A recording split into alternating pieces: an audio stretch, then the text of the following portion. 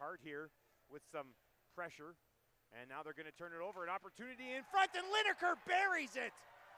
Backhander off the loose puck right at the edge of the crease. And Alberta wastes no time. One shot, one goal, 1-0. And now given away by Brado. Merkley, high slot, hesitates. Sent a shot through. Cameron thought and the rebound is there and banged in by Maxwell. Cameron thought he might have had it in the shoulder. Got up, came across, loose puck was there, and then batted in by Mitchell Maxwell, and it's a 1-1 hockey game. I'm not sure they've done enough to. Here's an opportunity in front. Cameron down, they jam away the hat trick for Maxwell.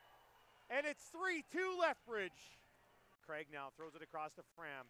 Fram will let another one fly. That's off the post, comes back to Houston. And then off of his leg, remains in the crease until it's finally knocked away. Legault gets it to Hart. Hart up top to Fram. Fram lets one fly and they score! Fram off the post and in, a rocket! And we're tied at 3.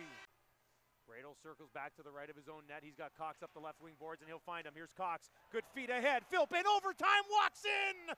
Denied by Houston. Biggest save of the night comes on a breakaway in overtime. Now Brado throws it across to Crooks. Crooks has Legault with him. Crooks is going to walk in. Rebound there, Legault denied by the left pad of the netminder Houston. Maxwell now waits, hesitates, almost lost it, gathers it back up. Now we'll reverse spots here with Phil Brandt, who lets one fly and he scores. Lethbridge wins it on the power play in overtime. Phil Brandt, 7th of the year. And the Pronghorns pick up an extremely rare win at the Drake.